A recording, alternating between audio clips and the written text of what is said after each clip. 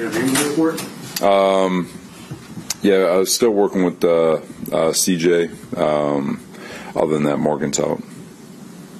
CJ going to be worked out before the game? We should know by the end of today whether or not he's even going to push to see if we can get a workout on Sunday. So, like the injury report says, he's doubtful, but he's trying to get that thing ready to roll. He's not going to practice today? We're going to see how he feels.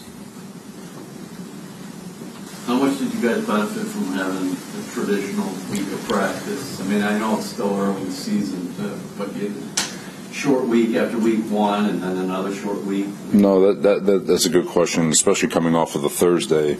You know, we had a full speed Wednesday. We put pads on yesterday and had a big long practice, and we'll have another full speed red zone day today. So this is really the first week since before the San Francisco game that we were able to actually practice at full speed. So it was very beneficial. Thought we had a really nice practice yesterday, and hopefully it continues. Is Mike Williams now all the way back?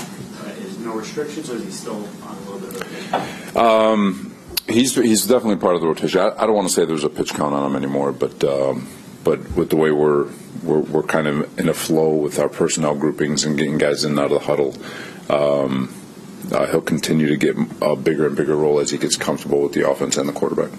Robert, what are you seeing most week-by-week progression offensively and with Aaron in particular?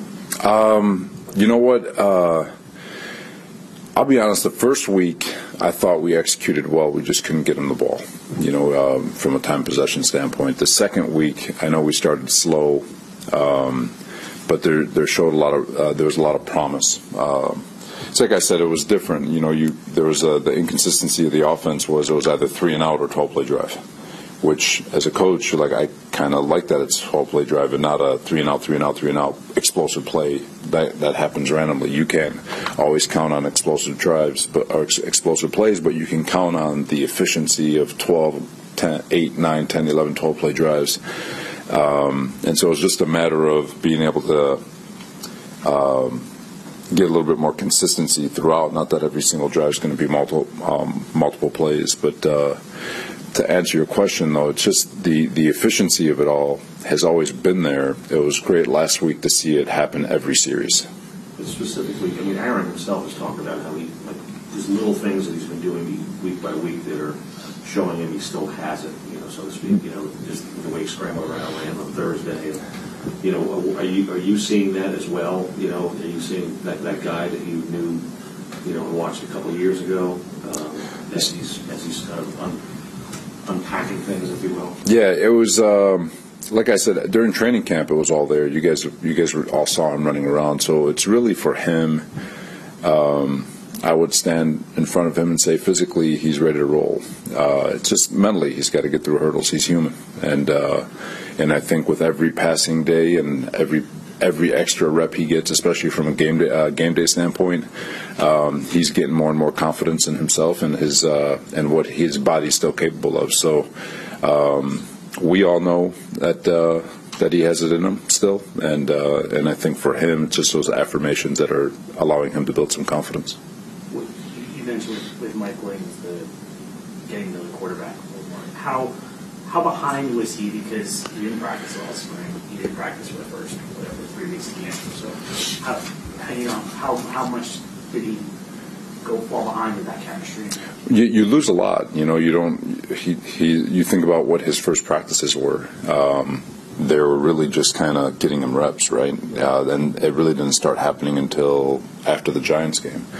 So he's lost 3 months of OTAs. He's lost all of training camp, but at the same time, I will give him credit, going to every single meeting, being a part of every walkthrough, and being a part of every single conversation. So at least he doesn't have to go through that to get caught up. It's more just getting reps, full speed reps, routes on air, and understanding what the quarterback likes to do based on certain looks, based on leverages and all that stuff, and where the quarterback's going to put the ball. So it's just a matter of getting reps right now. You guys are going up against JFM with Denver. What have you seen from your guys and how they've replaced, what he meant to that defensive line? JFM, he's such a cool story. Got a lot of appreciation for him. He obviously gets cut from I think it was a third-round pick, gets cut from the Rams, comes here. He's kind of hanging on by a thread, and we show up and don't know him from anything, and he attacked every single day, and he turned into a big part of our defense, a genuine leader, and somebody we look to as a guy who was basically the ambassador of violence for our defense. So a lot of love for JFM and big shoes to fill, and I think our guys have done a great job. The D-line, and to his credit, he was a part of it, created a standard and an expectation for everybody in that room, regardless of who's in there, and I think he's the things he helped establish in his first couple of years is definitely carried on to the rest of the group. Is there a new ambassador of violence, or is that a little bit?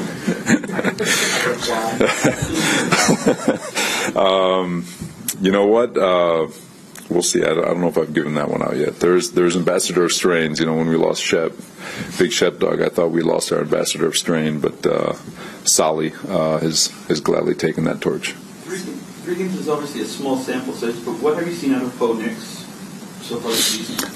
Bo is he's going to be a really good football player. Not that he's not already, but he's a gritty kid. Very mobile, can create off schedule, quick decision maker. He is smart with the football. I know he's got 4 interceptions, but from game 1 to 2 to 3, those interception-worthy passes have gone down significantly.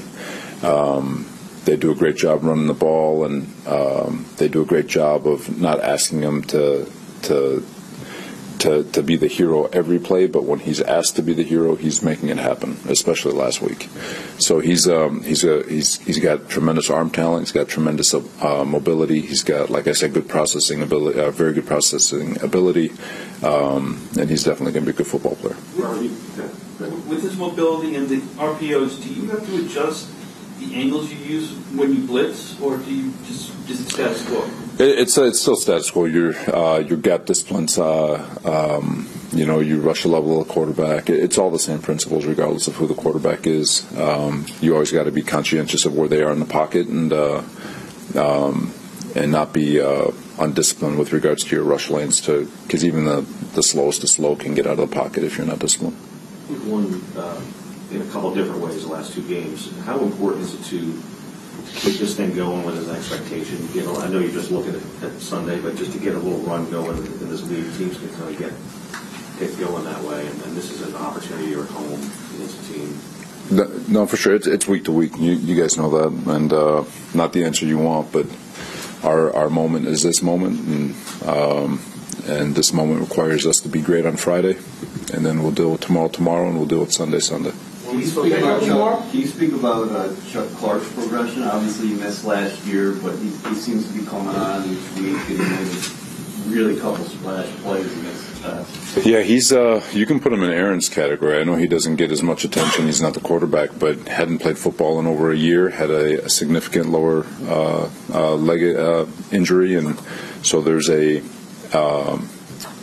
comfort, mental barrier he's got to get through, a speed element where he gets his legs, still needs to get his legs underneath him, and with every passing week he's gotten better. So fully expecting him to continue to get better as weeks go on, but it's good to see him having some production. When we spoke to Aaron on Wednesday, he was talking about dealing with prosperity as a team, right? He said, sometimes it's easier when it's us against the world, and everyone's saying you're no good, and now you guys are starting to hear some nice things after Thursday about the team. How do you manage that as a coach and just kind of keep them from listening to that? You just got to recall the last few years. It's and like I said, it's owning our moments. Euphoria and disaster is that Bill's quote. I mean, it's it's play to play around here, so it's just stay focused in the moment, do the best you can, ignore the noise, because the noise is always going to be extreme, and you never want to overreact, you want to properly react, and whether you win or lose, there's always going to be a proper reaction to what you see on tape, and that's the way we got to attack it. You got a team from Long Island. Yeah. So we're recognizing Buddy Krumanacher from Farmingdale High School out in Long Island. He led his team to a 14-6 win, his 300th career victory. He's graduated from Farmingdale back in 1965. Been there since 1993. They're currently 2-0, man. God bless you. Best of luck the rest of the season to him and the entire football team.